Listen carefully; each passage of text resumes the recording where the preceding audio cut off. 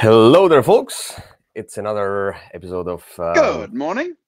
Good morning for you, and it's afternoon Yeah, for very me. much so. Yeah. But yeah, it's Würfelcast episode 14, and we are gonna do another topic of the day, which features another top 10.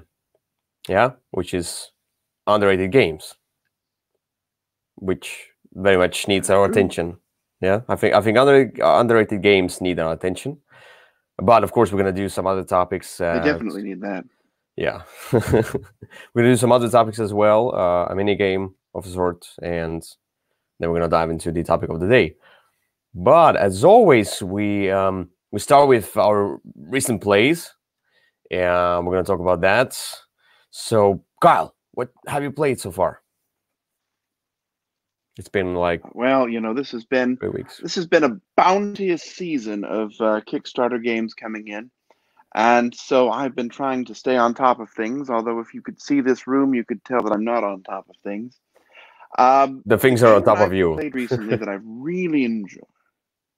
I'm swimming in a pile of cardboard. The game that I've played recently that's a new game is that I've really enjoyed is Tainted Grail. I get that. I don't know if you know much about that one. It's kind of like it feels a lot like Gloomhaven or like Seventh Continent. It's that style of game, except there's perhaps a little bit more story than in Seventh Continent, but there's a lot more of the physical exploration than in Gloomhaven. So it kind of feels like a bit of a marriage between those two. I've not played it much yet, but I'm quite impressed with what I have seen. The tutorial that's in there is fantastic. If you didn't want to read the rule book's a little bit, it's not poorly written, but there are a lot of rules, and the tutorial is a great way to kind of get there without having to go through all of those, and then you can kind of backfill as you go. But it's just a lot of fun. It's a good, there's some story that's interesting, but the combat system is what's especially intriguing, because you've got these you've got your little abilities that you can upgrade, and then into combat you'll play a card, and based on what you've upgraded, that might trigger some bonus or penalty, and then you can play extra cards if they have sort of a matching symbol, and you can but you want to get to the point in combat where as soon as you're done, the enemy does something, and you can see what that something's going to be, so you want to make sure that you stop your turn when you're going to take a penalty that doesn't bother you. And then you can resume. So it's sort of very heady, but it's really quite interesting, and I have been rather impressed. I know about this one. I was about to back it, but I convinced myself not to. So that's Tainted Grail. Yeah, something I want to try, but something I feel could be a smaller group experience. It seems like more like a solo. I'm afraid I'm unable to hear you. Let me. Do you hear me now? I'm wondering what's happening here. Are you speaking? Yes, I do speak right now. Oh dear. That's fine. So far, I'm gonna dive into that Tainted Grail while other people some audio-visual problems. So while other people are watching, I hope other people are hearing me. Are you still there? I am. Well, let me see. I don't know what's going on. Ooh. Oh, that's... I might have to... Is it possible for me to leave and come back? Yes, it is. So while we wait for Kyle to come back, I'm sorry about the interruptions. That's the online live sharing screen things that's going on. But anyway, while Kyle gets back, the Tainted Grail, which is this one over here, I was about to back it on Kickstarter, and I was like, it sounds like more like a solo game, not a cooperative game, and I didn't really feel like going into that and spending a lot of money on that. But this is from Awakened Realms, who did the same. They also did the Nemesis. They did the This War of Mine.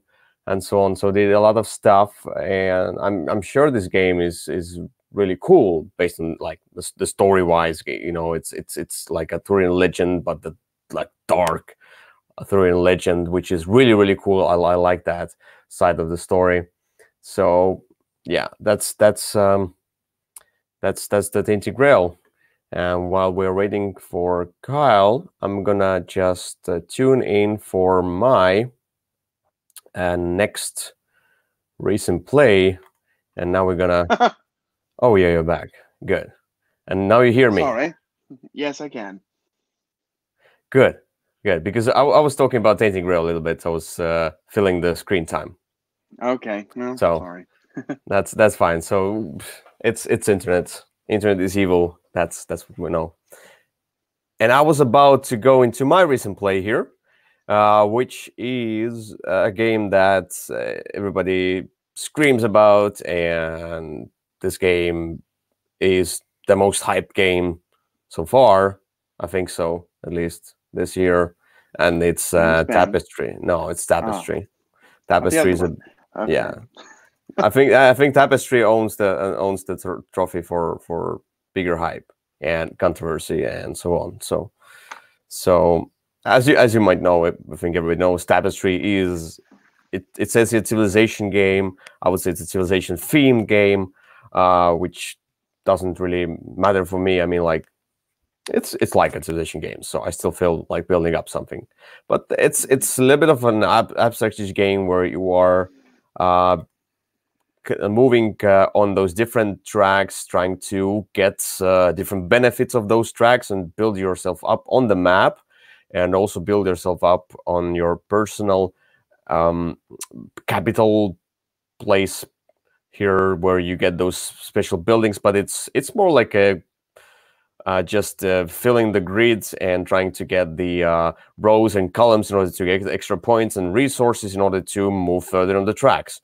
So it's a track moving game, kind of like that. So I kind of get the picture of that. But basically, you are also building up this small world over here, putting down your pieces. It's a very peaceful game. There's not much interaction. I mean, like, it's not like you go and you conquer someone else. It says you kind of do, yeah. It says conquer, but I mean, you just roll dice and you conquer that person anyway, unless he has a trap. Then he plays a trap. Then he kind of conquers you on his own space.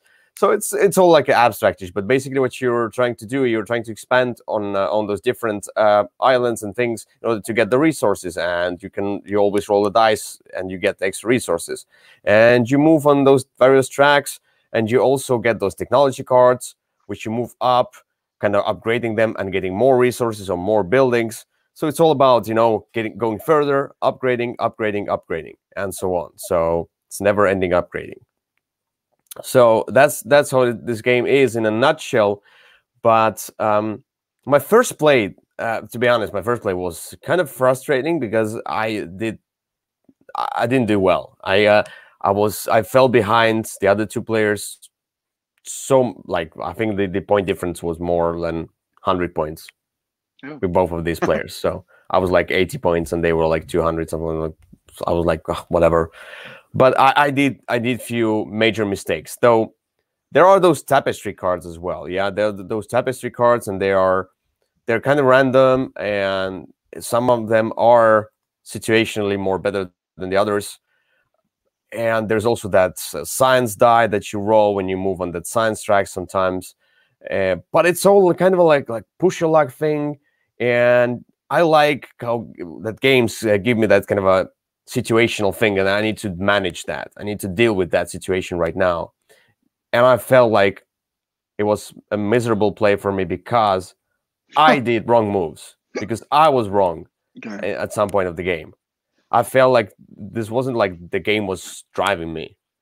Yeah, like people are saying this game is too random. It's you cannot do anything. You can get bad cards and that's it. Then you lose the game. It wasn't about that. It wasn't me getting the bad cards that much, than just me doing some poor decisions. And I can totally see that this game rewards extra plays in order to understand how to get the flow going, how to get your engine going and get more resources, because resources is the main thing here. Resources give you everything. movement on the tracks, and the other stuff. Basically, yeah, resources are your turns. That's how I say it. That's how I say it. So I like Tapestry, and I feel like I want to play it again now, knowing what to do. And I like those building stuff, like those little buildings that you build on your capital boards. Those little buildings, they open up those spaces for the income. And if you ignore them, you lose. If you ignore one of the tracks, you lose, because all the tracks are connected to each other, at least in my opinion. Like I totally neglected the military track, and I wasn't expanding on the board. The others were quite much, and they were getting those extra resources to boost themselves. And I was trapped eventually because I didn't have enough resources, and I couldn't get like much further because it was harder for me to start moving on that military track. So yeah, I just did some really stupid mistakes. One thing I want to say is that in this game, factions are somewhat unbalanced. They are, but it's still fun. I don't know. One thing I did right away before our first game, I took away the futurists, or whatever they are, futurists. Oh, that's so much fun. Yeah, but they're like they seem to be overpowered, and then I just took it away, and we played with, like, we chose the other civilizations, and it was fun. All those civilizations that we had were kind of balanced for me, but I can totally see some of them are not. So I have to play it again. Actually, I quite like, I find the futurists to have the most interesting use of balance, just because since they start so far ahead, they have to have they start really far ahead, but they don't get the benefits of those first 3 spaces, which is where you get a lot of your those buildings out on the map. And so I find that they have a big burst, and then they kind of fizzle out, which I have found I find that to be an interesting way to balance something. But anyway, I played Tapestry a lot of times by this point, and quite enjoy it. Did you end up getting those clips for the bases? No. Okay. I have to get them through you, because it's I think it's US thing there. Yeah. Okay. So, well, they're quite nice. They make the game a lot better. yeah. When I come in January, so yeah, I should just get them and then get you. Yeah, I totally felt it. Like I wasn't bothered by that. That the buildings don't fit exactly into those spots. I wasn't bothered that, because they're so huge anyway, and it kind of, if that, I don't know, it didn't bother me. All right. At least for now. And by the way, I know they are extremely overproduced, but it looks so cool. It looks like a capital city, and people don't understand that. I know that it's overproduced, that you could get some smaller buildings or unpainted and whatever, but it looks so great. And when you're finished, you look at your capital city, and you feel like it's a capital city. And I want to have fun with the game, having the kind of a great visual aspect of it as well. So yeah, there's that. Anyway, Tapestry, which has a lot of controversy based on the ratings and things and unbalances. By the way, there's a small sheet that came out from Stormwind Games that balances out some of the factions. If you know about that, it came out in November, and they put out the official kind of a errata for some of the civilizations. You have to look it up on the website. They have the official thing there. Yeah. Okay. All right. So, your next recent play? My next recent play is an odd game. This is a game that I was somewhat excited for last year when we did our Essen episode, if you remember. It was supposed to come out last year, and then it, of course, did not. This is a weird game called Soviet Kitchen. Yeah. Have you played it? No. Okay. So it's a cooperative game where essentially what you have are a bunch of cards with various things that you could, I guess, eat, usually if you wanted to die. And then the cards, I've got an example. Yeah. The cards have this code on the back, and so you hold it over your phone and scan it. And each card has kind of a color. Like, the sand is a certain color and a kind of a toxicity level, which is this number up here. And so the game will tell you which dish you're trying to make. Like you're trying to make a sausage, and it'll show you the color of the sausage. And then from playing the cards from your hand, you're trying to combine those colors to get as close as possible to that sausage color, or whatever else you're making. And there's some of the cards have special abilities, which are a little bit disruptive, but mostly that's what you're doing, is playing a couple of cards and matching a sausage. I mean, the game has some sound effects which make it kind of silly. And if you get close to the color, then you get more points. If you get really far away, if you don't get anywhere close, then your customer leaves because what you served him is not what he ordered. And you can also build up toxicity, and if you get too high on the toxicity level, then the customer dies. And each level has a certain number of customers you've got to keep alive, and if you don't, then you lose the round. Otherwise, you'll win. And there's sort of a story that you're going through. It's a fun game. It's a silly game. It's very light on rules. I don't know that it will shake anybody's world, but it's small enough to travel easily. It works well alone, but I've also played it in sets of 2, 3, and 4. And there's not really any downtime. I mean, you're just choosing a card from your hand and playing it. You're not supposed to show the colors to each other. But it's just interesting to see how, you think that colors are going to work and then how they work in the game. I don't know much about color theory or anything at all, but I don't know. I find it charming. Yeah. It's not push your luck, is it? No, it's not push your luck. You're just it's all about combining colors. And there's no, and you're always going to put in the same number of ingredients. With one player, that's 2 ingredients. With 2 players, it's 2 ingredients. With 3 players, it's 3 ingredients. So you've 1 per player, unless you're playing solo, in which case you put in 2. And so there's no push your luck at all. It's all about combining colors to make a target with very little information other than how the color appears to you. Okay. I suspect it's not colorblind friendly. but yeah. I don't know that would be possible. Yeah, if you combine colors, that's a thing. But yeah, it sounds interesting. It sounds like a small fun game. You play somewhere outside with a bunch of friends. You get around. It's suggested not to play it outside because apparently things can interfere with the processing. You're supposed to play it inside, but. I see. All right. So this is Soviet Kitchen. All right. So my recent play, another one, is the one I talked about. So basically, my desired play evolved into the recent play. If you remember, I talked about the abomination, the hair of Frankenstein. Yes. So Abomination is a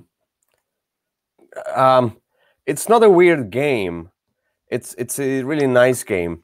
I mean, it doesn't have the nicest theme if you think about thematically, but the Abomination is a worker placement game, like many others, like for example Lords of Waterdeep. But the theme and how you do stuff, and it's kind of like Lords of Waterdeep with the expansion already. And how you manage those resources is a little bit different. So you also kind of collect cubes, yeah? You collect cubes as resources, but you're trying to build your own Frankenstein, monster, and so on. And you are digging for different human parts and going to the hospital and going to execution to get fresh body parts and so on. So, and you put those cubes on those different tracks where it shows. How do you say about that one? It's like a different I don't remember. Tracks? Yeah. So basically that. Yeah, so it decays and so on. So you lose your resources if you don't use them right away. But if you use the older resources, then you get less points and so on. So you balance that out. So it's very strategic game, in my opinion. It gives me a lot of moments to think about. So where do I go? What do I do? And a lot of blocking is going on. But there's that cool mechanic kind of pushing the others of the board. You have to pay them, but you can get the spot. And there's only a certain amount of pushes you can do, which is also really cool. So you kind of do it all the time by paying people some money because maybe you have a lot of money at some point. So I like that. It doesn't block you totally. And building those body parts and charging them and trying to get them alive and so on. And at the same time, managing those 3 different tracks of your humanity and like expertise and the other one, which basically those different tracks, they are needed in order for you to do better things. So in order for you to roll better dice, you need to have better expertise, and you also get more points at the end of the game. In order to get more workers, you need to get more reputation because more people come to work for you, and so on. And those different. The one thing I was bothered by are those special abilities that I didn't really like. They were not that interesting. Some of them felt kind of overpowered. The abilities weren't that balanced for me. The special abilities of characters that you play. That's the only thing. But everything else, it felt really, really cool. It's a different theme. It's kind of Lords of Waterdeep, but with a cool twist over those different tracks and resources like going away and so on. Some are not, like bones and so on. You can freeze them. You charge your things and so on. I like that. I like it very much. Kind of a building up, engine building, straightforward worker placement. And the only issue I have, I mean, not the only issue. The other issue I have, one was the unbalanced character abilities, but the other one I have is the length of the game. I mean, yes. it is. It's extremely long. So that's why I want to try the Igor variant. I didn't play with the Igor variant because I was playing the game, and it was a little bit like some of the players were not into heavier games, and this one is like a little bit like on a heavier side. All the different spaces and rules. It's not that difficult, but on the other hand, there's just a lot of them.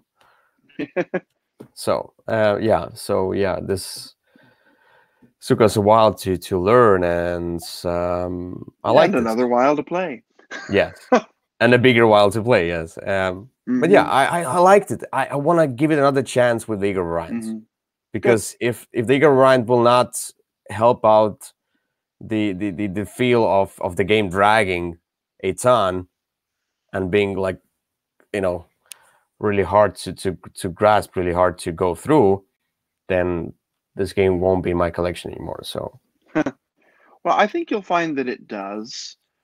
Really, all it does is I mean, I think the variant does 2 things that are good. It takes some time off the game. It takes about 3 rounds out, which is about right. Even and 4. It also 4, okay, and then it also changes the die results a little bit, so that if you get that broken heart die result, you can use that as an alive. It's an option. You can either pay the cost and make your part come alive, or you can ignore it. And it makes it a little bit easier to get your, it gives you a little bit more opportunities to sort of change the luck of the dice a bit in a couple other ways too. So I think it's overall a good variant that I would probably almost use always. Yeah. I feel like this is the variant for me. So we're gonna see about that. We're gonna see how it rolls. So that's that. So that's my second recent play. And then we're going to go into the other topic, which is a desired play. And desired plays, it's all about the game that you really, really, really want to get to the table. It might be the future game that is going to come out in a few months. It might be a Kickstarter game you're waiting for. It might be an older game. It might be a game that's just sitting next to you and you just want to open the box. That's the one. So, Kyle, yours. Well, I look around and all I see are desired plays. I think I've got so many new games that it's hard to come up with one. But I think the one that I would pick right now is Aquatica. I see. Cosmodrome games, yeah? Yep, it's this undersea game. I don't know much about it yet. I've opened it up, but I haven't even made it through the rules yet. I did sort the little manta rays into different piles, but it just looks like the kind of game that I usually enjoy, where you've got sort of building you're playing your cards and using the various special abilities and trying to upgrade those. And it's a pretty game, and the artwork looks good. I can't Abyss. speak much to it, but I think I'm going to enjoy this one, and I hope that I won't have to wait much longer before I have a chance to play it. Yeah, it looks really cool. It's from the it's really cool that like there's that one Russian company that kind of start to come on that level of design, which more folks from around the world appreciate. Their first game, Smartphone Inc., which I wanna get. Still, Yeah. I'm still waiting or looking for a copy. At some point, I'm gonna get that because like I like economy games with cool themes. Like for example, yeah, doing your smartphone. That's a really cool theme for me at least. So and this is like simple diving deep strategies. No, no pun intended. Yeah, I think it looks like a lot of fun. This one has been a little bit easier to find than Smartphone was. That one, if you didn't get it right when it came out, you just don't have it right now. Yeah. But so I kind of jumped when I saw an opportunity to order Aquatica, mostly because I felt sad that I didn't get to play the smartphone game. Although we could play it on the cruise. But yeah, it seems like they are also republishing some things in Russian, like Escape Tales or anything. But First Contact, I see, is it there? And Skytopia and Followers. These are all like the new releases. That is it theirs? First Contact's a Russian game. Is it? I think that might actually be one of theirs.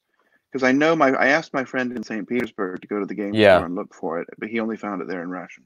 So yeah. So this is the one that people are talking about. Skytopia is coming, which is beautiful, and Followers. So this company's, look at that. It's, I mean, like, this company knows how to sell the game based on how they look. This is just an amazing cover. Wow, I just saw that one. That Followers. Maybe I should do it as my desire play now. well, there you go. No, but anyway, yeah.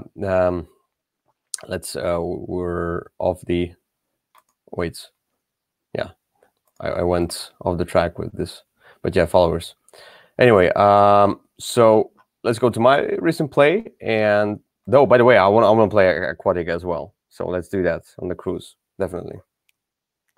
My desired play is Atlantis Rising, which is also a kind of a similar theme, kinda. Okay.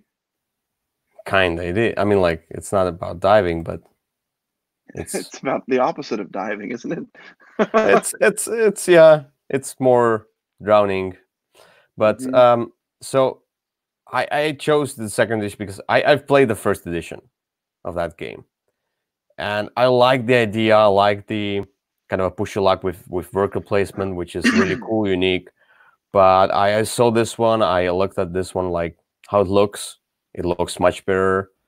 They have kind of a repaired the game. You know, they have fixed the issues, it seems, the game had, and made it into even better game. And that's where I really like the whole idea, but there were some problems I had with the game, and now it seems like they fixed those problems, which means that I might love that game. And that's Atlantis Rising. It's a cooperative worker placement game. You are pushing your luck, putting your meeples on those different tracks, and getting the resources. You have to roll the dice as well to get those, and you're getting different technologies. You're trying to build up and kind of flee this sinking island of Atlantis and so on. But other things start bothering you, and the island starts sinking, and you turn over those different tiles, yeah, as they sink and so on. So yeah. I mean, I played the original one, and I wasn't as impressed with the original one as many people were. But I am going to give the new one a try when it comes out. I was impressed with the idea. I mean, yeah, it just wasn't like totally It just wasn't very balanced much out. fun. No, how to say? I mean, like it seems like it needed more development, more playtesting, and that's what probably this edition is. It's like fully developed Atlantis Rising. Yeah. So we'll see about that. So that's my All right. Desire Play Atlantis Rising second edition. All right, so we're gonna go to the next topic, which is, and let me just go away from that screen sharing over here. And this is a Guess That Game. Okay. Which is a game about Guess That Game.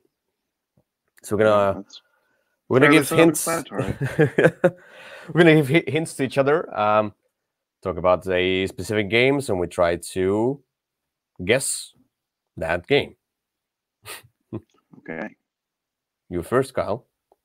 All right. My first game is a game about transportation and traffic management. On the underground. No, it's not that one. It's a different game about transportation and traffic management. Okay. This game involves trying to get from point A to point B. Literally. Bus? No, although I do have the new bus, but no, it's not that one. This is a game in which this is essentially a group roll and write game where you all write on the same board. Group roll and write. You write on the same board. Mm-hmm. You literally write on the same literally board? write on the same board. You've got one large board and you all write on it. Oh, I just don't know it. Probably. It's a Japanese game. Oh, is it Tokyo Highway thing? No? No. Sounds like you haven't played Tokyo Highway. That's a game where you build a highway out of popsicle sticks. Oh, I see. Yeah, I haven't played. So, well, maybe you won't get it. It's called Let's Make a Bus Route. Let's Make a Bus Route? I know nothing about that one, sadly. Oh, it's adorable. It's one that you might like. It's interesting because you're playing. It's the only roll and write that I know of where you are all on the same board, and you just flip you're not rolling, you're flipping cards, and each person's, the purple card for one person might be different than the purple card for another person. So if you flip purple, you look at your board and it shows you what kind of thing you're drawing. And if you go around, or you don't block each other, but if you have to go on a route that someone else has already gone on, you take traffic points, and traffic points end up being negative at the end. So it's short. It's fun. It's a charming game, and it's an interesting idea. And Japanese games tend to be that. So I've been quite impressed with this one. I've never heard about this one. Oh, well, but look, perhaps I should show it to you sometime. it looks bad. It looks really bad, but it does. But kind of fun. Kind of fun. It's quirky and it's fast and it's delightful. Yeah. No, I'm sure this kind of a roll and write, but kind of but building up on this kind of a central board, sharing spaces. Yeah, that might be cool. Yeah. All right. So my guess the game is in a small box. In a small box. Is it Box of Rocks? No. Oh, okay. Even literally. But this game has both cards and dice. Cards and dice. It isn't that Age of War, is it? No. Ugh, good. All right. Okay. So in this game, you move on the tracks. It's not cribbage, is it? No. But I'm sure you're gonna get it now. This game has planets. Is it Dice Stars? No. The last one I'm gonna give you. This game is a part of a series of games in a small box. Oh, is it Tiny Epic Galaxies? It is, yes. Oh, okay. Yeah. I was emphasizing on small box, cards and dice. That's basically what this game I was going consists of. somewhere else. Oh, all right. So your next Guess That Game? My next Guess That Game is a game in which you're trying to, well, it is a game in which you're trying to set up yourself for what you need while at the same time not setting up other people. So it should be kind of like Push a Luck.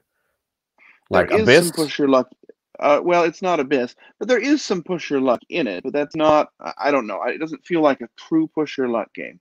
Okay. This is a game where you are trying to manage the placement of certain objects. Manage the placements of certain objects is like a dexterity game. Is it the those polyominoes games like Patchwork? No. Those objects that you're managing the placement of in this game are animals. Oh, animal upon animal. With how? I think you might be going down a different path. Meeple Circus. No. No. I'll point out I have not said that this is a dexterity game. You came up with that on your own. Oh, I see. This is a game that won a major gaming award a few years ago, but seems kind of to have faded into the background. Major Animals on Boards? No, that's not the one. No. This game involves the creation of a zoo. Oh, it's it's not Barren Park or something like that. Barren Park. No. Creation of a zoo. Right. The last one. Zulareto? There we go. It is. All right. So, what was the last one? I did not say it was a dexterity game. Yeah, I've never played Zulareto. I just know about that one, but I've never played it. So, what's the I figured it was fair. No. It's totally fine. What's the last clue that you? I was going to talk about if you have enough animals and enough room, you'll breed, but that wouldn't help me. Okay. At least I haven't played it, but yeah, I know about Zulareto. So, do you stack animals there? No.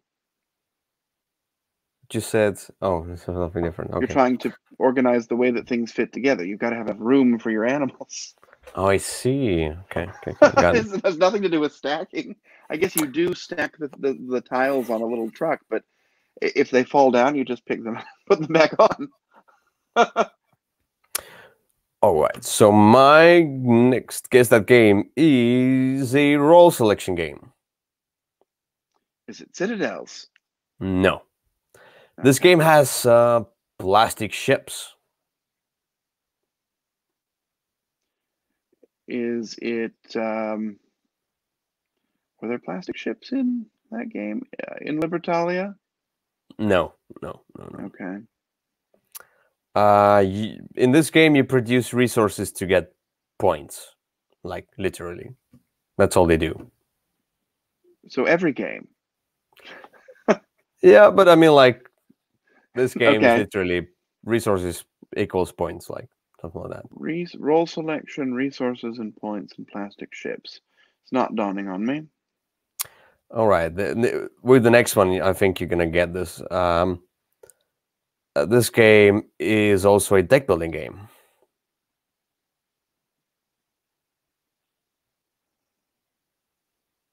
No? I'm afraid I'm having trouble today. I'm the same. So, but this game also has a follow action. It might be named differently.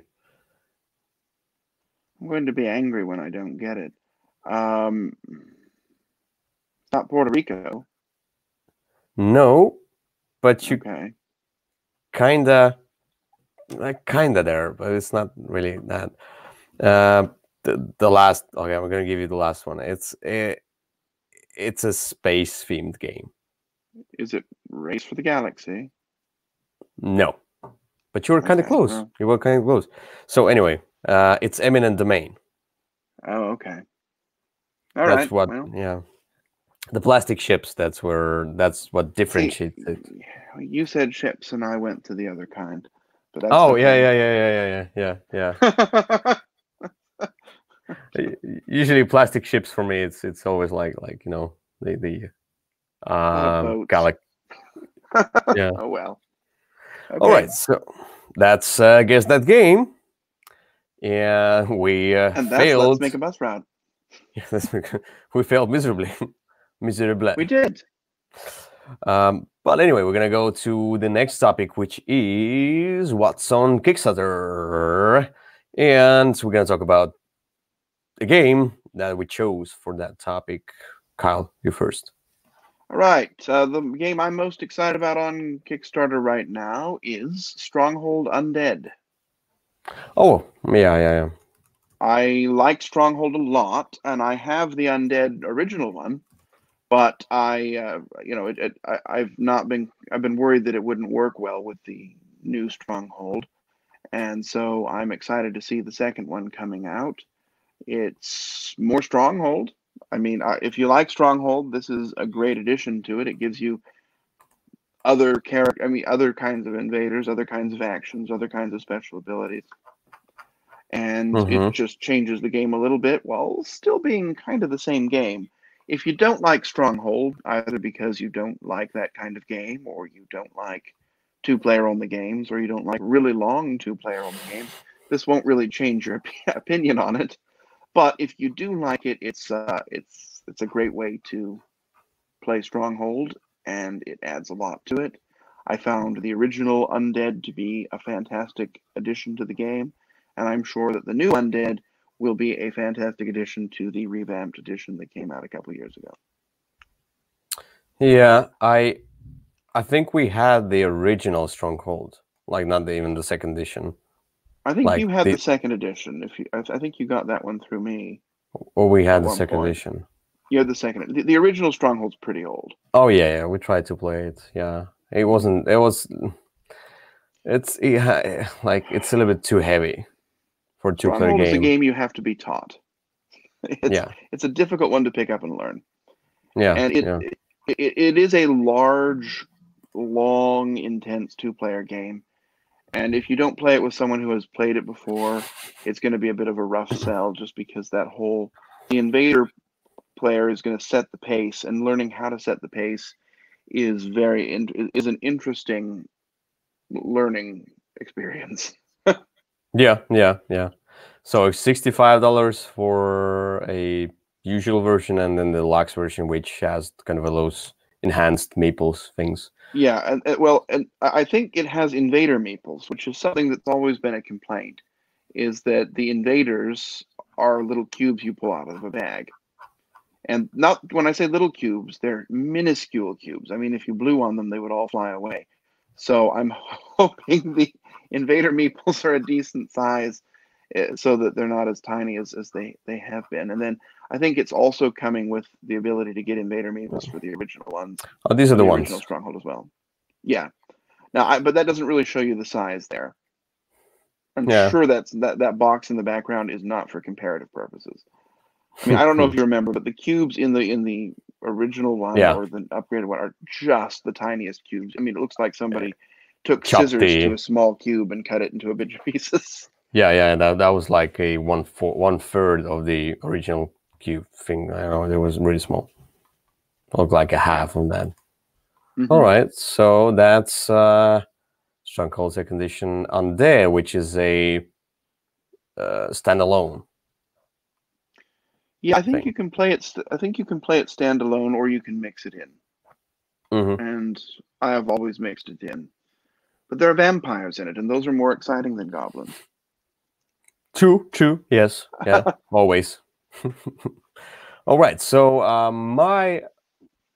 pick for the Kickstarter game is a game that's based on the video game, and I just wanted to show it because it's interesting that they took this video game, Divinity, the Original Sin.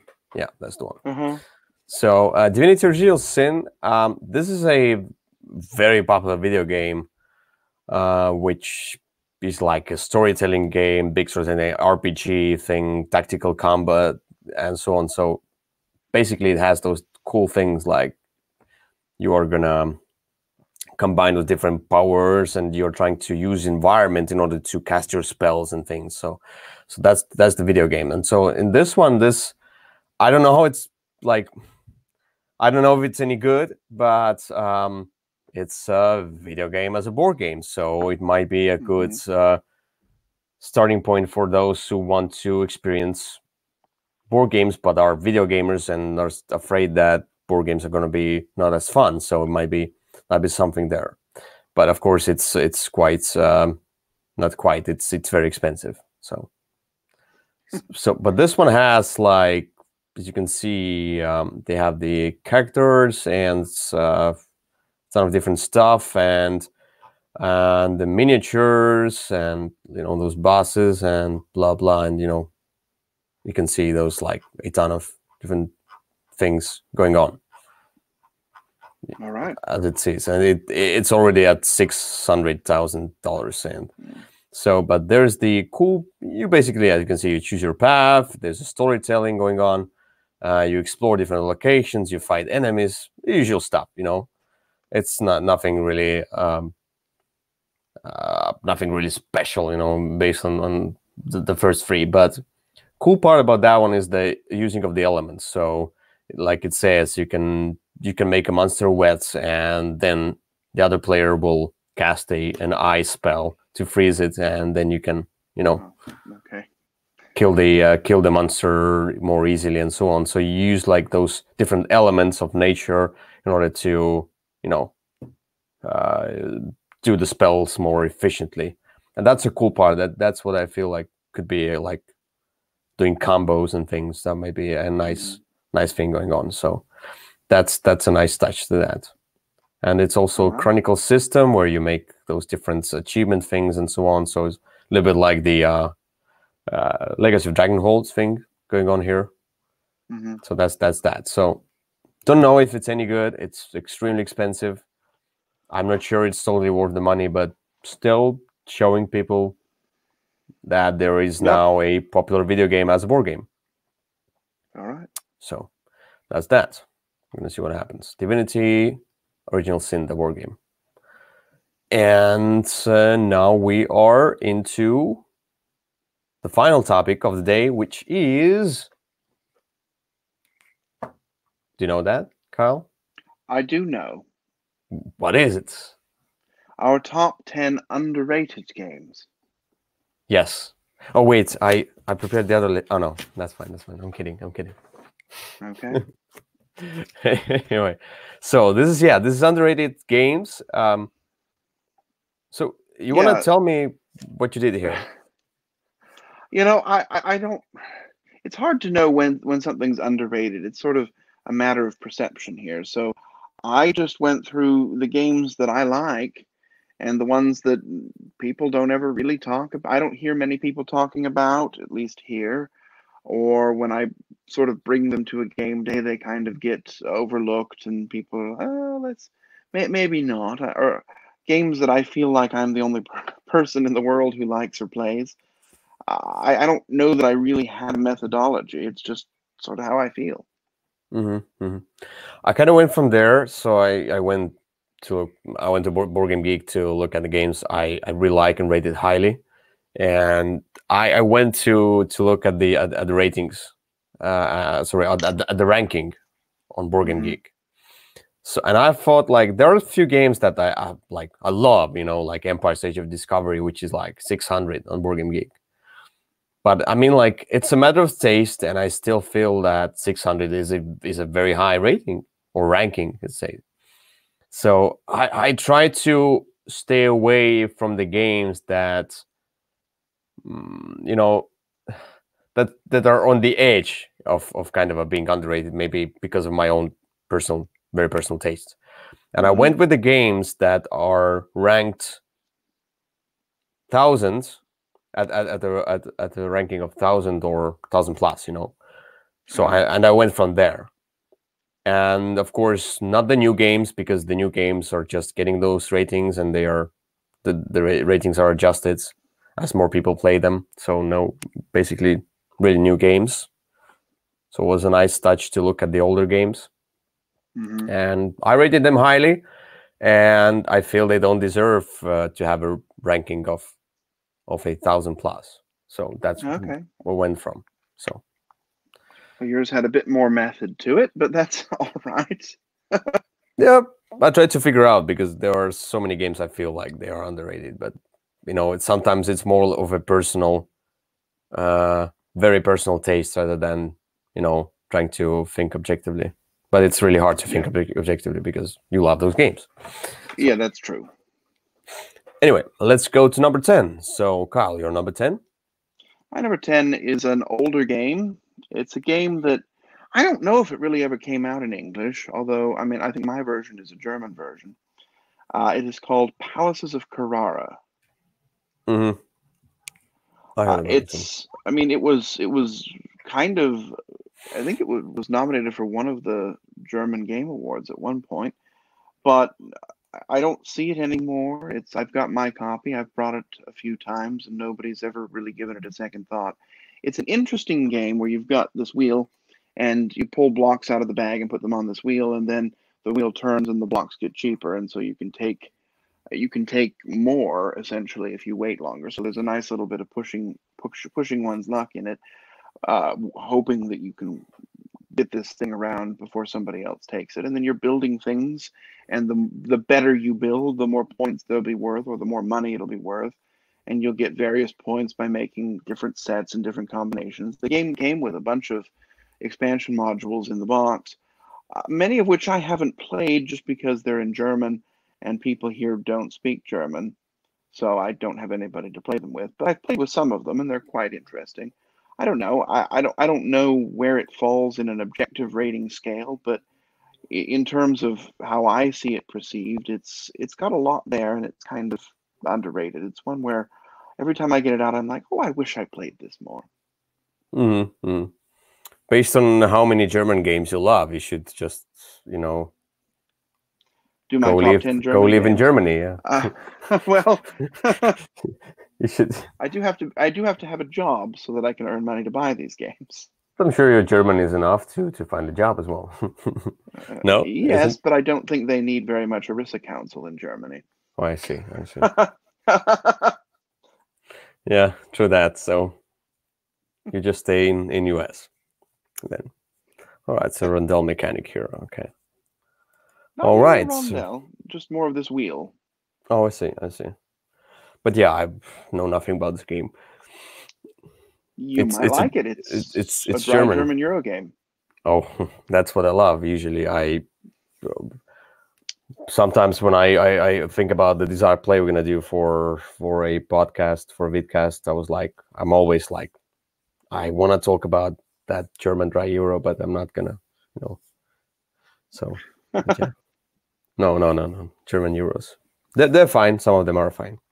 Anyway, so my number 10 is a game where you are planting crop and then watering things and then trying to grow vegetables, and that's Garden Dice. And Garden Dice, you can see, is ranked 2032, which is quite low, and the rating isn't the best as well. And I can see some people having few problems with the game, but I really like that game, because in this game you are planting those different vegetables, the seeds first, and there's the bird that can eat those seeds, but you're trying to grow the vegetables and do the chain reactions by watering those vegetables, and those different channels they go through, and it's a nice game with a fair amount of take that, in my opinion, because of that bird and the rabbit and so on. So the bird eats the seeds, the rabbit eats the vegetables, and so you need to manage your watering and things really carefully.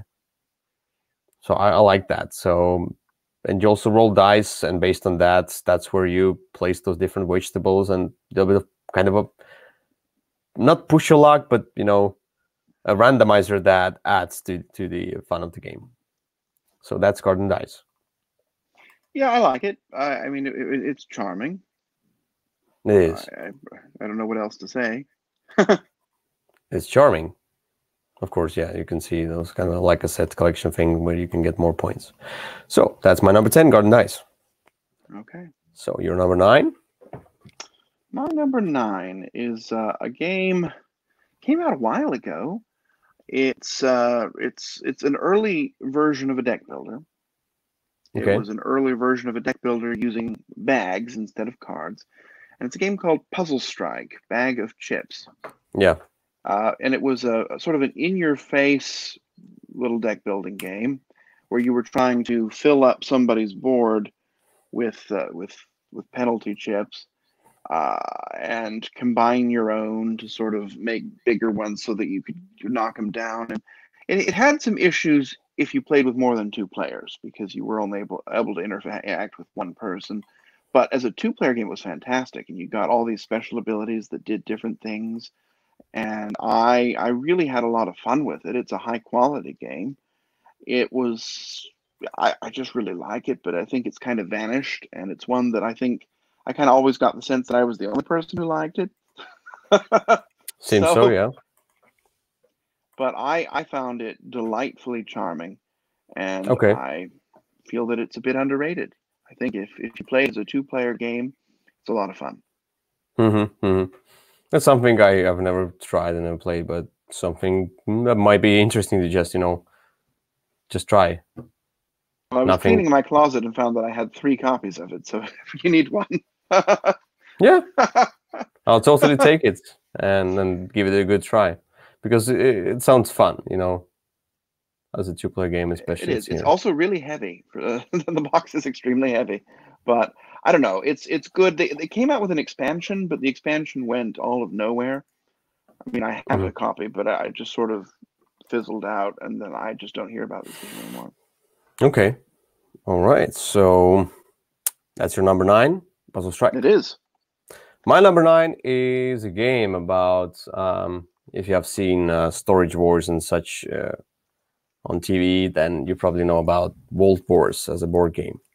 So it's like a fantasy themed Storage Wars, and I really like this game. It's ranked, as you can see, not that well. It's 2038, and I feel like this game deserves a little bit more because it's really fun to kind of a bluff and push your luck by bidding for the different vaults. So you're basically you're given those different vaults, and you are auctioning those vaults, and you can see some of the cards, and some other players then can see some of the cards in that vault, but you never see everything.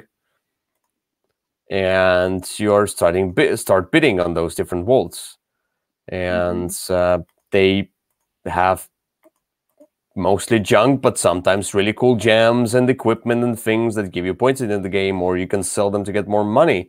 And it's all about this micromanagement of when to bid and when to bluff and when to not. And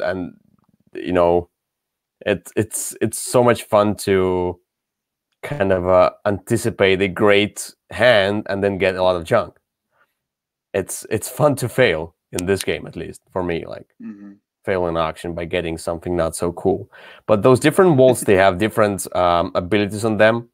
The only problem I have with this game, why it's not like higher on my list, because like I rank the games based on kind of how much I like them, but they can vary. I mean, like it's not a carved into stone list like thing. Like, oh, I like this game much more than the other one. They're all kind of the same. I like them all very much, like personally. But in this game, I feel like this game lacks more variability, and thus the replayability is also suffers. I would like to have more cards, more different vaults. So I don't know. It just I'm not. I'm sad that this game doesn't have any following expansions or anything like that. Yeah. Support.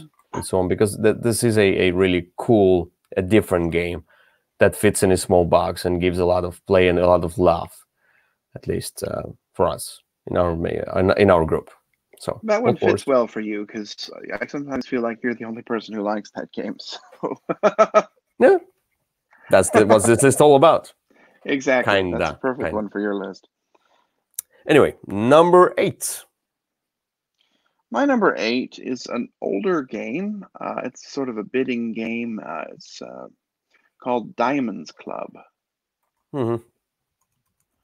And it's one that I don't even own a copy of. I went out of my way to get it for a friend, and then gave it to the friend. And if I want to play it, I'll play it with that friend. But it's a delightful little game where you're sort of building your park, and you're using these coins and you're putting them out there to sort of claim different things.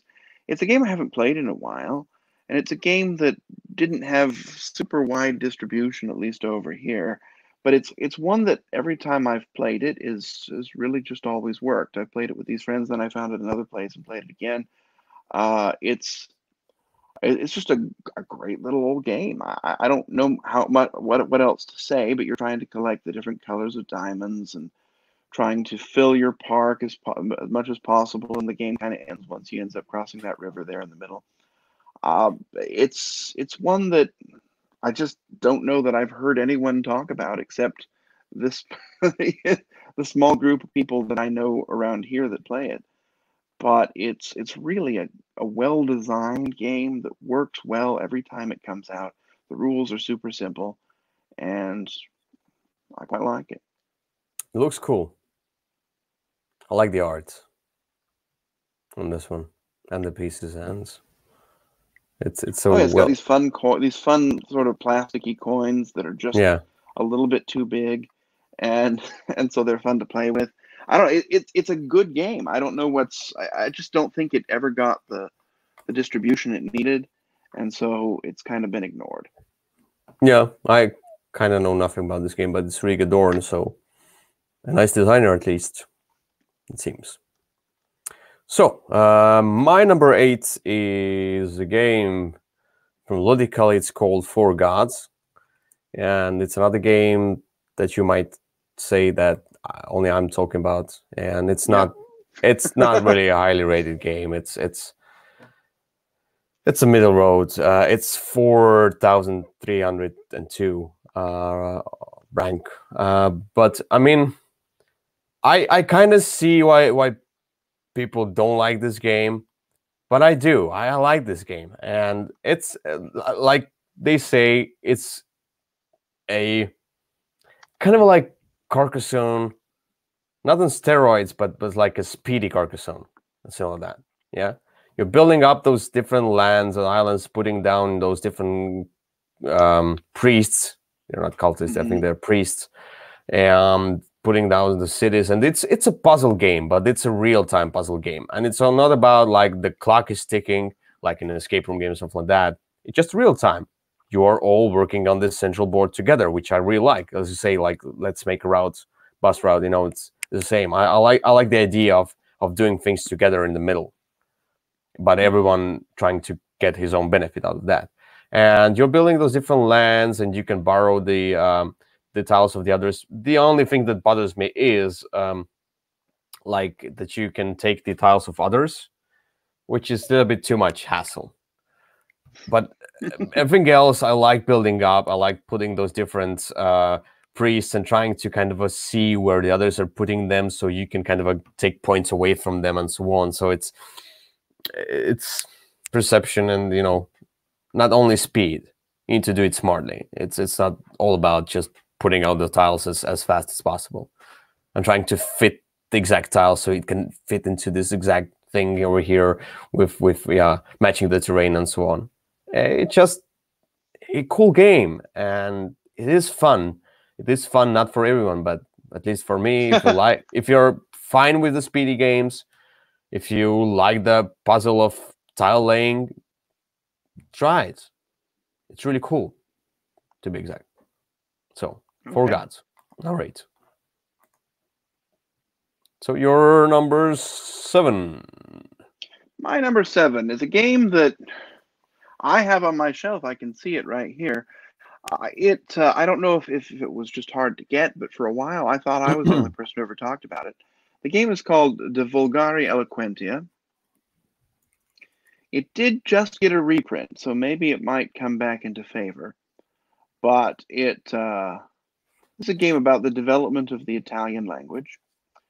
It's you sort of travel around the board, and you can either take a secular or a clerical path, and that allows you sort of different benefits and abilities. And you can't do some things if you're a cleric, and you can't do some things if you're a businessman.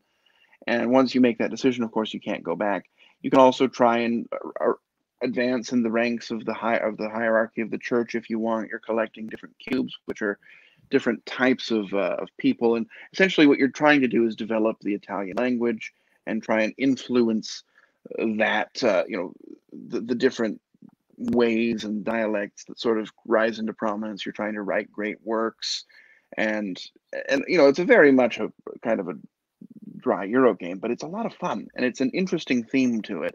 And there's a lot of things in there that you don't really see much in other games, and the way that you use these resources and where you're trying to go, and there's not enough time to do everything. I really like it. It's just not one that, I mean, I used to bring it around, and I was the only person who had it, so it was something that, but it's not something that I ever see or hear anybody really talking about. So that is my next one, which is De Vulgari Eloquentia. Hopefully its reprint will raise it out of obscurity. Yeah. Based on the looks of the game, I hope not. That looks so bad. It is, and even the reprint is kind of. But I mean, like it looks true to medieval times. Yeah. Sorry. But it has a very nice style, and I think the art style works for the theme of the game, because it sort of feels like these old Renaissance or before type of artwork. That's just what people did back then. And so I think the artwork, while not great looking, I admit, is very nice for the theme of the game. Yeah. It's some kind of Renaissance medieval times type artwork over there. So, all right. So my number 7 is a deck building game, a small deck building game, which is called Flip City. And I feel like Flip City is an underrated game, and there was the Asian version of that game as well. I don't know, was it called like something like Small Town? I don't know. Anyway, so this is a deck building game. It's ranked 1,886. In this game, you are having kind of like a usual deck building stuff, your own deck, and you are buying the cards from the center and so on. But in this game, how you spend your cards is based on the push your luck. So you have a deck of cards, you have it in your hand, and all the cards are double-sided. So the other sides of the cards are upgraded parts of those cards, the sides of those cards. And how you do on your turn, you put out those different cards one by one, trying to push your luck. And you want to get so you get those different coins during your turn that you can spend. Sorry, the coins here. But if you get those frown faces, those sad faces, angry faces, and if you get enough of those angry faces, then you bust, and you can do nothing on your turn. So that's really cool. Push your luck. The more cards you put out, the more possibilities you have to buy more cards. And also one of the winning conditions is to get those victory points out. So if you have enough cards with enough victory point symbols on them, like 18 or something like that, you win the game. Yeah. So that's that. Or you put out enough cards themselves. Yeah. Then a certain number of cards. So you get all of those cool abilities, and you can upgrade the cards and flip them to the other side, which is really cool. You can mitigate the luck of those frown faces by getting some other cards that kind of cancel those faces and so on. So you can put out more cards, and you can use the flipped side of the cards in order to kind of have a one-time bonus. but you have to flip them back to a normal side. Sometimes. Yeah, so yeah, it has a lot of cool small things going on within this really small deck of cards, and it has those different small like 2 expansions, I think, which adds different cards. I'm not sure the expansions are like great, but yeah, for a small game that you can take with you whenever you travel, it's a lot of fun. Yeah, that's Flip City. Design Town is the initial name of the game. Okay. Yeah. All so right. That's that. My number 7, Flip City. Your number 6? Well, my number 6 is a newer game. It's a couple, maybe it's a year or two old, but it seems like it didn't really wasn't a big splash on the scene. And I even panned it initially before I really started playing it. And then I gave it another chance, and I was really glad I did. And that game is Australia. Mm-hmm. And that's AUZ Tralia. Oops. Yeah. And this is a game, it's a farming sort of game. You're building your route network, and you're trying to get farms to have some income. And then all of a sudden, zombies and Cthulhu come out of the shadows and start to attack you. And so it's a nice mashup of those themes. The game doesn't look great, but it's functional. And it's actually a lot of fun to play. And I don't know that I've ever won the game, because if the monsters, if you don't defeat them, they end up winning. So you really have to go out after the monsters, but it's got this nice, you see that board that you have on the screen there, you've got these cubes, and those are your actions. And so each time you place it, you can do each action as many times as you want, and you've got this time track. So each time you do an action, it costs you time, and as long as you're ahead, then you get to do more actions. But if you place a cube on a spot that already has one, you have to pay money for each cube that's there. So eventually you're going to have to use one of your turns to collect all the cubes back. Otherwise, you'll bankrupt yourself. And it's a game where you can always do what you want. There's always a way to get something, but you've got so little time before the horde of Migos and other various horrors come at you that you just don't have enough time at all. And so it's a lot of fun. It's this interesting mix of combat with sort of Euro-y type engine building and route building mechanisms that works so well. And it's a lot of fun. Yeah. But I don't see anybody talking about it or playing it. Yeah, it's Martin Wallace, ladies and gentlemen. You can see the board. It's Martin Wallace. Yeah, so. But yeah, maybe I'll try it at some point. Nothing I'm especially interested about. No. But it's farming in Australia with Cthulhu. How can you not be interested in it? Farming. Farming. That's the thing. Even with the Cthulhu, it's farming. Anyway, so my number 6 is an economy game, but on a very light side, and the whole theme is very light, and it's Happy Pigs. Oh, Happy Pigs is ranked quite low in my opinion. It's 1,631, but it's one of those gateway economy games and one of the biggest successes in my group for that kind of a game, And in this game, this is the Japanese version, but the Asian version basically.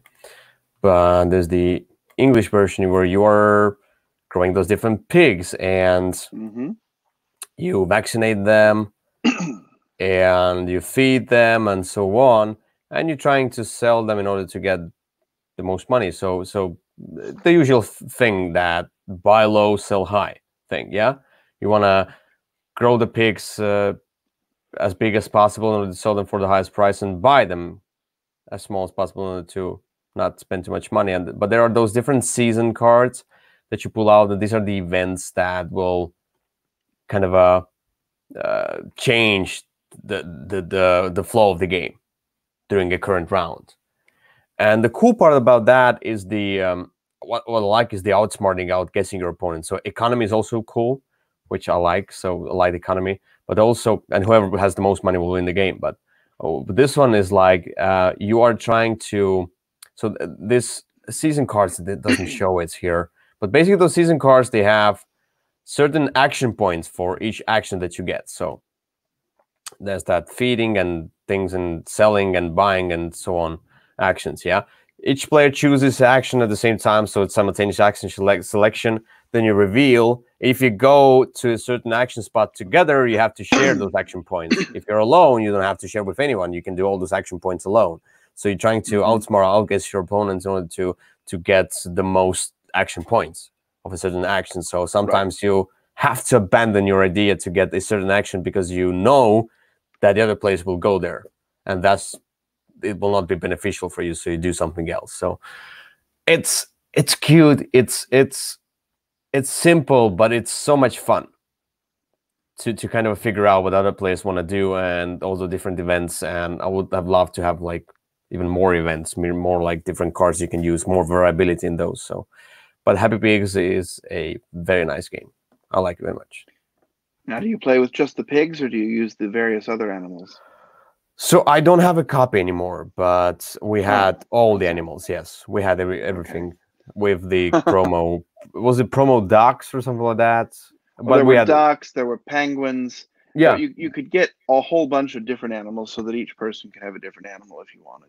Though they didn't really. Yeah, well, I had the penguins and I had sheep or something like that. So I mean, like what I did during my each game, but yeah, we had the whole package from promos to all the animals. So that's a lot of fun. Happy Pigs. Good.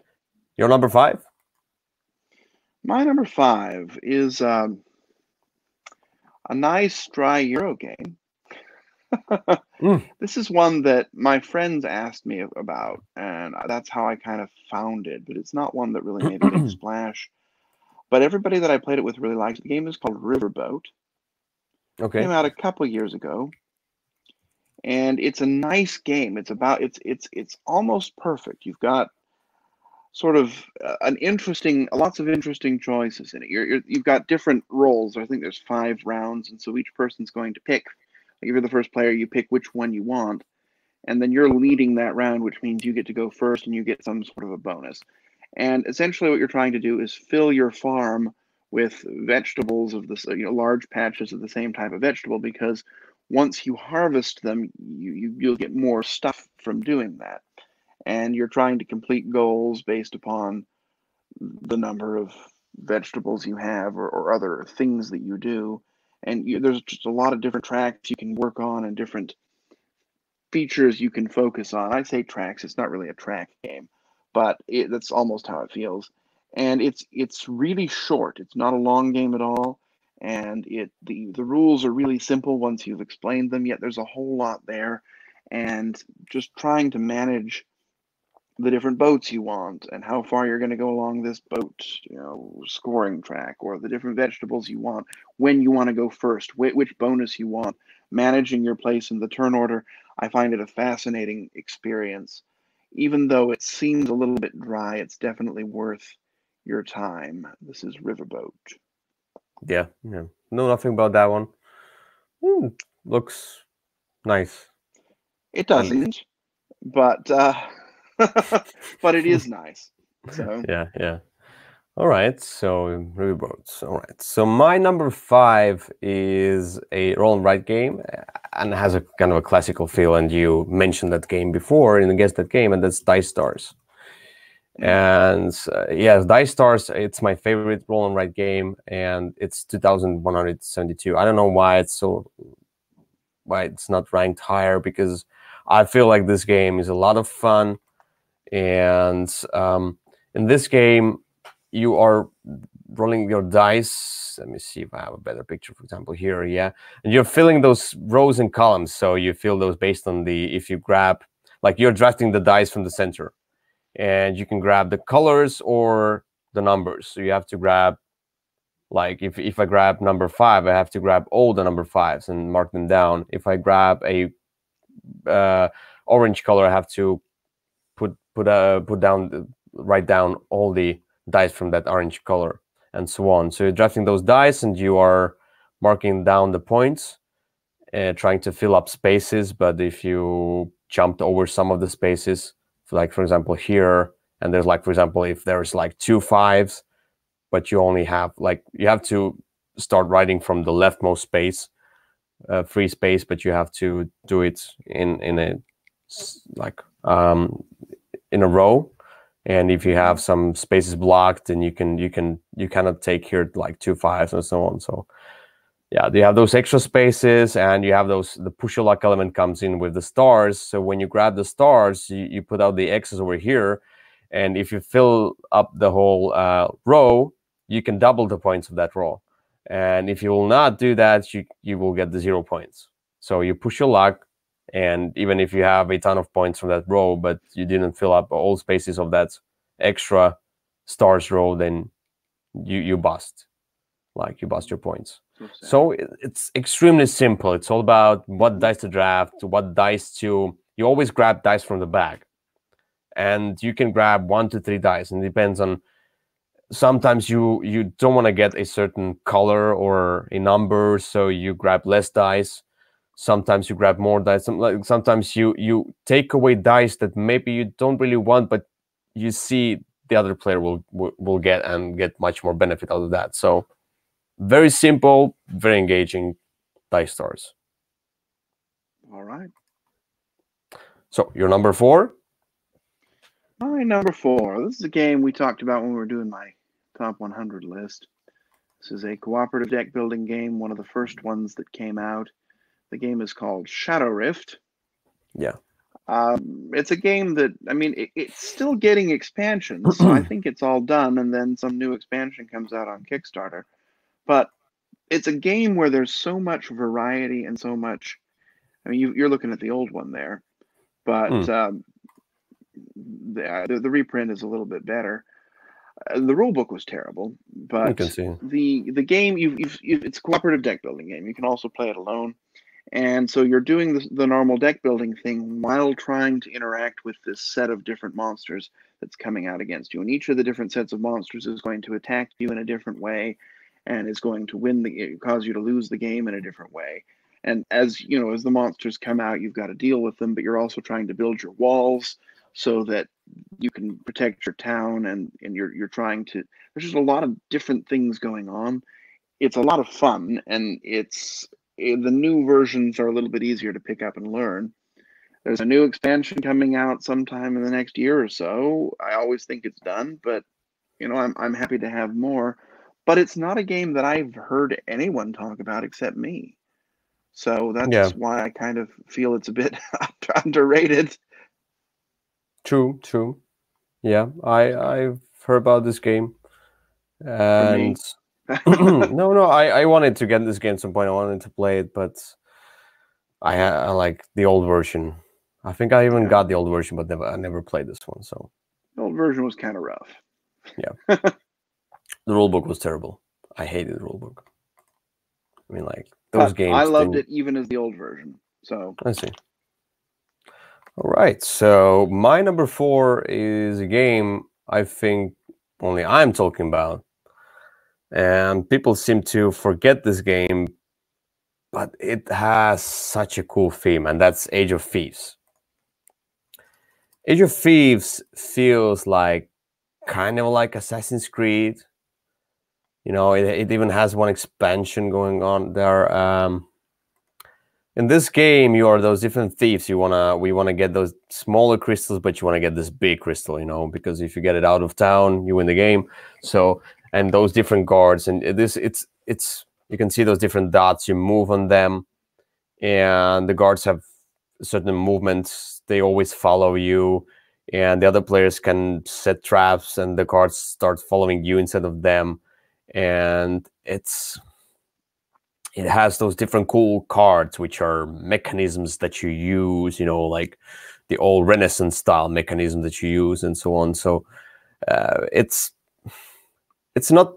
I don't know how to explain what this game is, but you're trying to collect those crystals and escape the town, and guards on your heels, and you're using those different tunnels. And the cool part about that one is that you have If I can find it, maybe not. So in this game, you are spending those different, as you can see maybe here, you're putting out those cards, which are the actions. And you're putting your action cubes on them. And those action cubes will determine the trigger sequence of different cards. Mm-hmm. So if you have more cubes on one card, then you trigger it earlier. Sometimes you want some cards to be triggered before the others, sometimes after the others. And it's really cool part. This is also outsmarting, outguessing your opponent, where you're trying to put the cubes down in a right way, where you sometimes you want your cards to trigger next to each other, kinda. So you hope for that as well, and push your luck and so on. So it's like a micromanagement of when something triggers. But it's simple, rather simple game. It doesn't have many rules, and it feels like Heist and Assassin's Creed, a little bit of that, Renaissance things and cool special cards. It has the expansion with extra roles and things, so I like it. That's Age of Thieves. All right, I know very little about this game other than what you said. It's hard to explain. I don't know how to explain this game, really. Okay. So, but it's cool. So your number 3. All right, my number 3 is a game that I talk about a lot. It's a game that you don't like, but it's a game that I do, and I have one friend that does, and I don't think anybody else does. And that it's based on an old movie we talked about in our horror games one, and that is called The Bloody Inn. Yeah.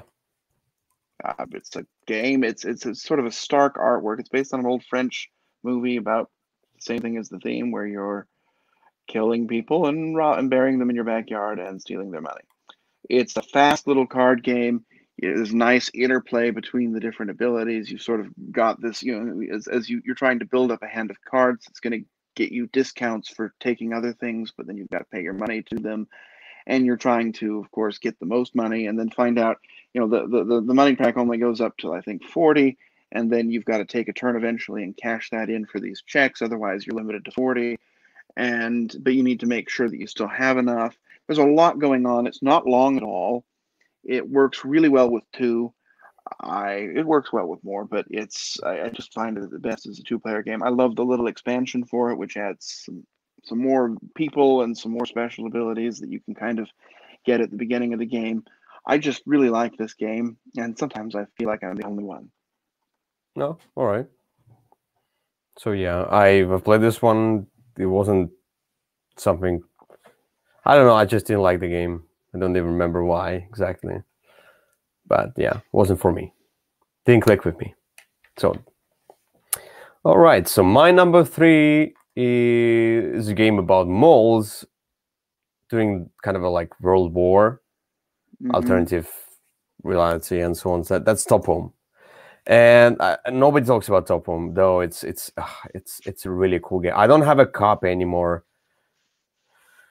due to certain circumstances, but I would have loved to get a copy, but it's a little bit hard to get a copy.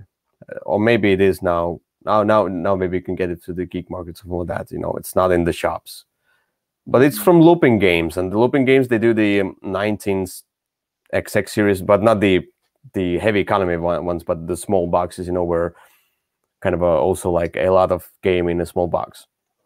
Yeah. But in this game, you are playing as moles, and you are grabbing those different cards, and these different cards are actions that you can do, and you can move your moles around or do those different actions, like kind of like special abilities. So it's kind of like building up your, not really your deck, but your hand, and you're trying to create a line of sight between 2 of your moles, and nothing should be in the way. And that's how you get the points. The taller the row or column or whatever, the more points you get. But the cool part about that one is that you cannot just sit on one spot. If nobody blocks you, you get those points each round. No, if you already got the points for that situation, you have to move your moles around and create kind of a new line of sight in order to score those points again. And you can even like move that mole here and then move it back, thus creating the same line of sight, but you did something, you moved, you know. They popped out, they saw each other again. They are like cheering, "Ooh, really cool." You know, we saw each other again. So that's a really nice touch, and that's kind of a area control, but trying to just create line of sight through different cards. And this game has a lot of replayability because it has those it has different different types of cards, and you can create different games. You can create more take that game. You can create more peaceful game, something in between, something about that one, something else. You know, it's you can mix and match the different cards, and you use only a certain amount of cards, certain types of cards in each game, and it creates a different game each time. So that's a ton of fun with not that many rules. That's TOP10, a great game. All right. So, your number 2? My number 2. Now, this is a game, I don't know. This one, I don't know if it quite counts as underrated, but because of the type of game it is, it feels to me like it does. The game is One Deck Dungeon. Mm-hmm. And it's essentially a solo game. And it's probably one of the best solo games that there is. I mean, you can play it with 2, but it's best as a solo game. It's a game I've played hundreds of times. It's one of my go-to travel games. And you're going through a dungeon, which is 1 deck, and you're using time. So you've got 3 floors, and you know, if every time you do something, you've got to discard some cards from this deck, and then you're rolling the dice. And as you kill monsters or evade traps, you get bonuses, which could be additional dice that you roll of different colors or special abilities you can trigger each encounter, or more life. And you're trying to build up your character in that way, also using the cards from the deck. And eventually you'll come to some big boss monster that will probably kill you, or you'll kill it. That's kind of how it goes. It's a fascinating little game. It's a very small, not very many components. It's just a bunch of dice and a few cards, well, a deck of cards. And it's great. And it works really well as just this short adventure with a dungeon and character building feel that you can knock out in half an hour when you're in a hotel for a business trip or something like that. I just don't, because it's a solo game, you don't hear very many people talking about it, because that's just not the kind of game you take and play with somebody else. And so that's why I feel it's a bit underrated, but I really like it. Okay. Yeah. Never played this one. Can't really comment on that one, but maybe I'll try at some point. So that's One Deck Dungeon. And now we're gonna go to my number 2, and my number 2 is my go-to party game, and that's Insider. And I feel like Insider, I know there are those weird words and so on that I don't care about at all, because I like the extreme simplicity of this game. Insider is it just fits kind of every group I play with. Like, there were only very few folks. I played this game a ton, and there were very few folks who didn't like that game because of the hidden roles, the stress that they need to endure when they are Insider and so on. So you have the different roles. One of them is a master. He knows the word. The Insider, he's hidden from the others, but he also knows the word, and he needs to kind of get the group going towards that word. So it's like 20 questions. So everyone starts asking questions from the master. Master can answer only like yes or no, and you're trying to guess the word. If you guess the word, you start voting on who is the Insider, who knew the inside information about the word. Why did you ask? So we were asking about the building. Why you started asking about water? And the word was ocean, something like that. Why you changed the topic so suddenly? You are probably Insider and so on. So there's a lot of that going on, and sometimes people just guess words, and it can confuse, and that the Insider is benefiting from that. And sometimes when you see how people vote, there are 2 vote rounds based on if you vote no, then and so on. So basically the rules, yeah. But sometimes you can even look at how people vote. If people vote in a weird way, you kind of see, maybe he's Insider. Sometimes people snap and so on. sometimes even commons who are just common folks who just try to guess the word. They feel like insider. I don't know. It's really cool to guess who is insider, and even if you lose, it's a very fast game. Yes, do it again, and do it again, and do it again. You play this game many times in a row. I've never played it only once in a row. I kind of played it like like, for example, we play the bigger game, or we are about to play the bigger game, but we start with the insider. We're gonna play like 6-7 games in a row of insider, and then we're gonna go on with another game, like a warm-up thing, you know. So insider number 2. Well, there you go. I like that game. Yeah. Your number 1, the last game on which. My number 1. Now the most underrated. This game was reprinted, but I don't even think the reprint did very well. It was a retheme as well.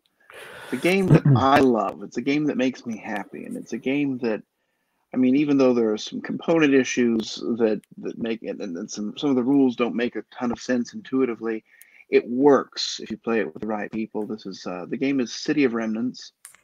Yeah, it was from the early days of Plaid Hat. One of their, I think it was their 3rd game. And it's a game that just never really took off. It's a game that no one, I mean, everybody who tried it kind of liked it, but nobody really ever played it again. It takes, I mean, some of the problems with it are that it's, you know, it's kind of a dark, the colors of the board are dark and make it look a little bit busy. And the way that things are spaced on the table, it's kind of hard to see what your choices are. So there's a lot of sort of some usability issues. But as a game, it works really well. It's got a bit of deck building, a bit of combat, a bit of area control, a bit of sort of building the buildings that you want, a bit of economic resource management, trying to figure out ways to make money. It's just, it works really well. It's a fun game, and it works with all the player counts. And I like sort of this it's a weird way to do deck building, but it's fun. And as people die, you have to take somebody out of your deck, so there's that too.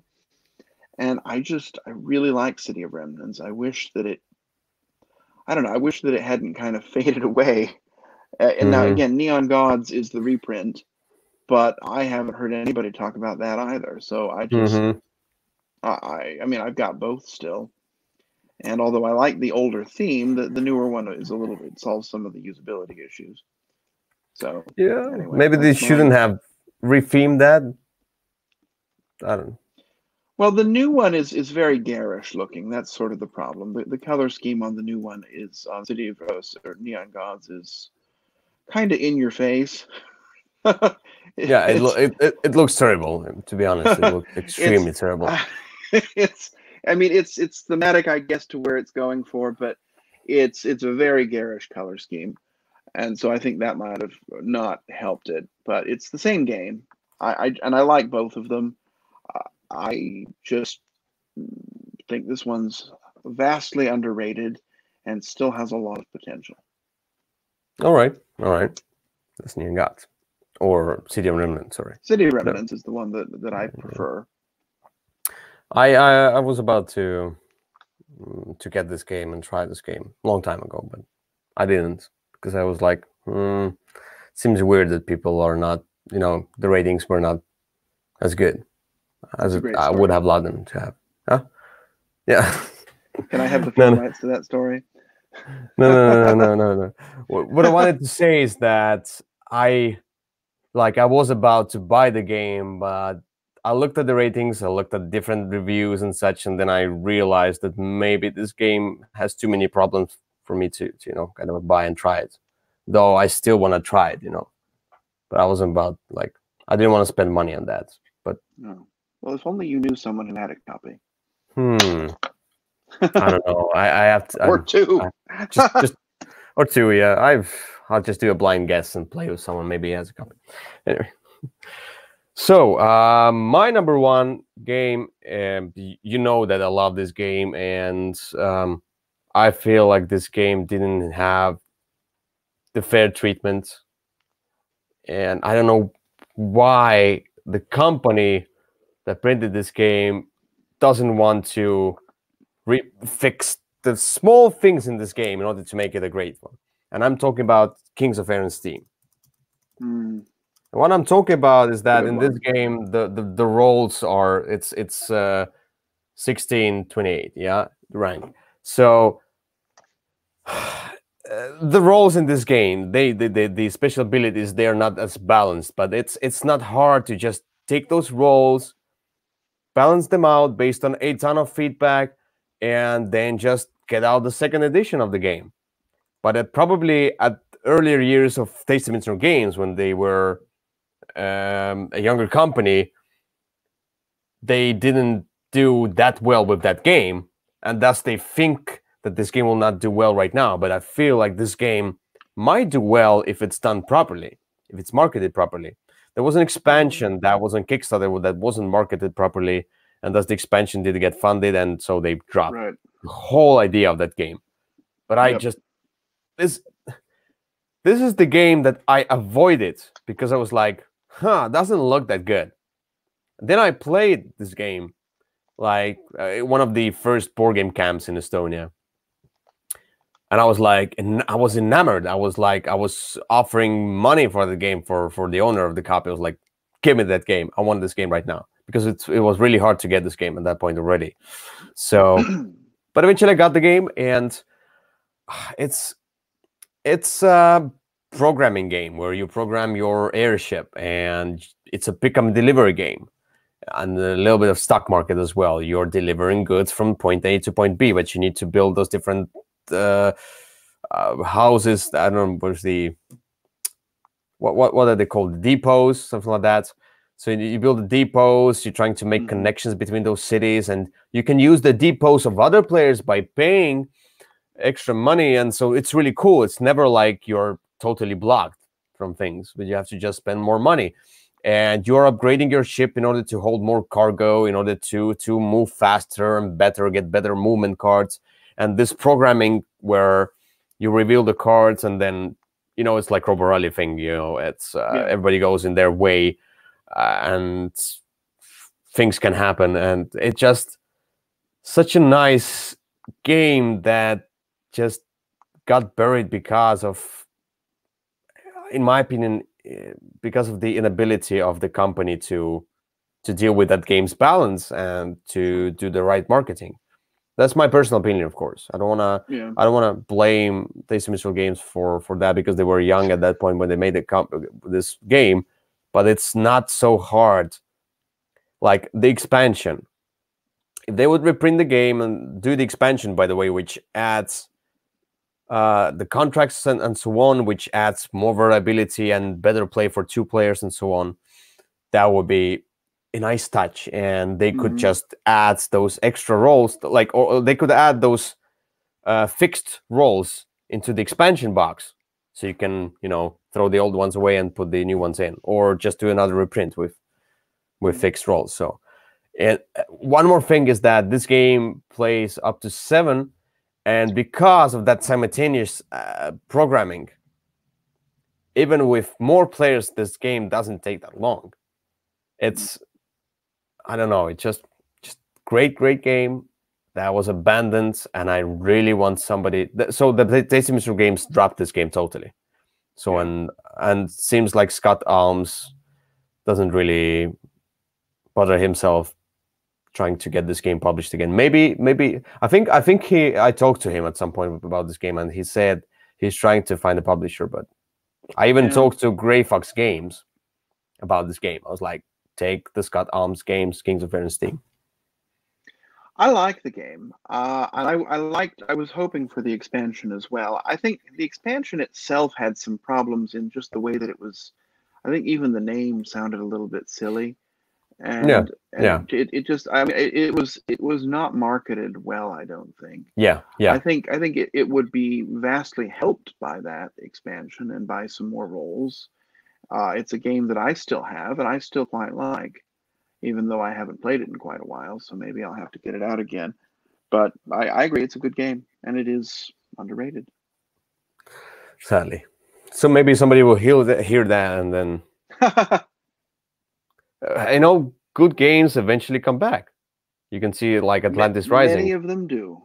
Yeah, like as I don't know what was the Atlantis Rising is the one game that didn't do well, but it was reprinted and made into a better self, basically. So that's the list. That's the top 10 underrated games of me and Kyle. And That's true. we're gonna end a show on that kind of a sad note. Like, we're never gonna get this game an expansion. But that's how it is. Maybe somebody will hear and reprint the game. That's what I hope for.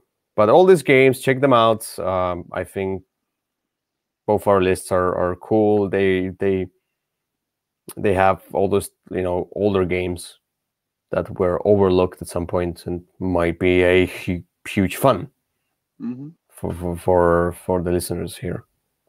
So that's it for the episode 14 of Würfelcast. All right.